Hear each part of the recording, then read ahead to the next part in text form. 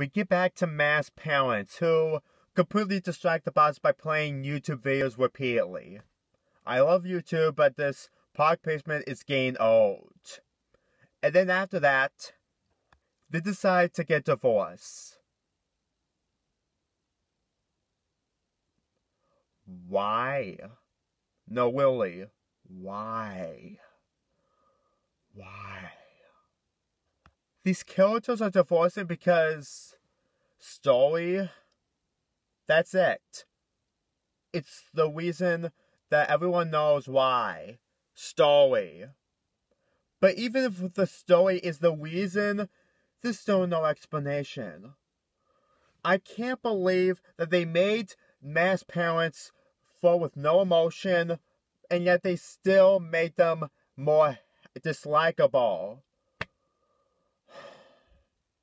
This is why I freaking hate the parents in this movie. And we're not even getting to the part where they meet again. After the most infamous joke that people really hate and consider one of the major reasons on why the humor is so terrible in this movie, Just Dance. Yes, we get to see another tutorial and Just Dance. Halfway into this movie, and I'd rather play Just Dance than this. And do I have to mention that this movie completely manipulates kids, which is why this movie was a success at the box office? I'm going to talk about that in my rant later in this review, and trust me, it will be a warning to anyone who has kids when they ever see this movie. Alex deletes the Just Dance app because it's causing a lot of malfunctioning problems, and now the app is about to get deleted, which would take a very long time for the characters to have more time to escape. I really got a feeling that this movie is just doing this deletion thing way too long so we can at least have some more hope for the characters, even though that we have no hope at all for the characters, since they have no originality whatsoever. However, High Five didn't make it, which means that Matt and Jailbreak are on their own. iTunes. Does anyone want to hear music throughout the entire movie runtime instead of listening to this? I would. I have my hand raised. And then we get to the cliche romance in this movie. It's just phoned in, all because they really have nothing else to do in this movie. The romance thing is just forced and just thrown in there just because. I got nothing against the romance in this movie, but I'm just gonna say that everything that what they're doing in this movie is just like this scene. Except that it's just more boring and just lazy on how they just steal ideas and they can't even make up their own original ideas. Anyway, they save High Five from getting deleted from the trash, and the final obstacle is to get through the wildfire by saying the most important password. Yeah, and throughout the majority of the scene, High Five just makes up ideas to see if which one is the real password, and then during that time, Matt just keeps getting hit by fire repeatedly. Now I can understand why animats say that High Five is a joke to Matt in this movie. And they made it to the destination on where High Five is about to hack. And if there's one thing that this movie does right, is the animation. And speaking of animation, let's get back to Matt's parents. They get back together. If you think that I'm skipping anything, then no, I wasn't. After the divorcing scene, this is the time where they meet again. Now you can understand why I freaking despise these characters. The fact that everything is just filler just wastes everyone else's time. However, you know what the sad thing about this whole thing is? The animation is the greatest part of this scene, and that is just freaking sad. When you make an emotional scene that fails, but the only thing that's good about it is the animation, I swear, the animators who made the animation in this movie are considered the most saddest people in this company. Seriously, I really feel bad for them. especially that they had to waste the talents on this movie. I think we should probably make a complete charity for the animators who suffered on making this movie. Seriously, they deserve more salute. The bots managed to get mad and they decided to delete him. However, Wild Style 2.0 is back. Do I really need to explain of how she got there?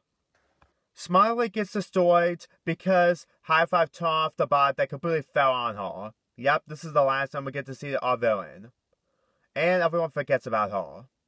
I honestly thought that she got deleted, but that would be way too dark, wouldn't it? Anyway, Alex is about to delete everything on his phone because of the malfunctionings that he keeps getting at school. And it completely ruins everything that the girl he's about to ask to go to the dance.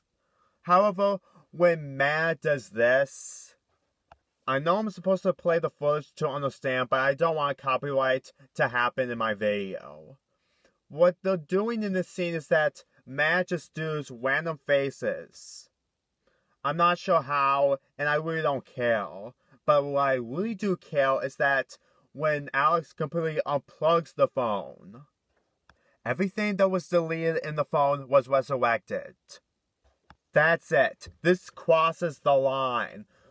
Why would everything be resurrected? I mean, seriously, if everyone had their phones plugged in while they were deleting the app and they unplugged it, I want to know if everything got resurrected, because this is by far the most stupidest and most awful moments I've ever seen in movie history. Seriously, this twist makes no sense. You know what? I can't do this anymore. I can't watch the end of this movie. This is the second time I've done this since I Meet Fred. The characters just win at the end, and Smiley is just gone for good. And then Alex gets to hang out with the girl that he's been looking after. Do I really need to talk about the ending after the resurrection of everything? Because I really don't have to. This movie just crosses the line. So what have we learned from the Emoji movie? All I can just say is that emoticons are plagiarism. 3 words. Emoticons are plagiarism. That's what I think about this movie. Seriously, Sony Pictures Animation had this idea to make a movie about emoticons, but scrap the idea of the Popeye movie. Is by far one of the worst decisions that I have ever seen. I just got nothing else to say about this movie except that it's so terrible. It also manipulates people, mostly kids. This is something I want to talk about. You want to know why this movie got so much money? It's because it manipulates kids to think that they're watching a very great movie, even though that Inside Out, Wreck-It Ralph, and the Lego movie are far better than this movie. They're literally targeting little kids who don't understand the quality of anything at all. I really don't blame the kids because they just want to see what they want. But if you're parents and you have kids, avoid this movie. Seriously. Please have them watch Inside Out, Wreck-It Ralph, and the Lego movie.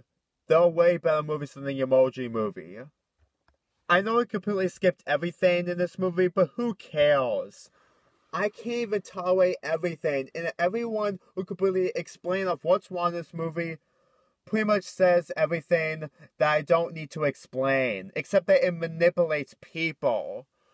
I'm sorry that this mystery movie review wasn't anything special, but I've seen everything that was talked about, and I don't need to explain everything that needs to be talked about. I give this movie a 1.5 out of 10. The animation may be the good part of this movie, but everything else is a plagiarism of cringeworthy. And please, when you comment down below, don't talk about the IGN controversy of the My Little Pony movie and this movie. Seriously. I don't understand what's wrong with IGN, and I hope that fanboys, whoever see IGN do this again, will go into the company and start a riot. Other than that, I'm finally done with this review. I'll see you next time when the Equestria Girls Forgotten Flight Jump comes out.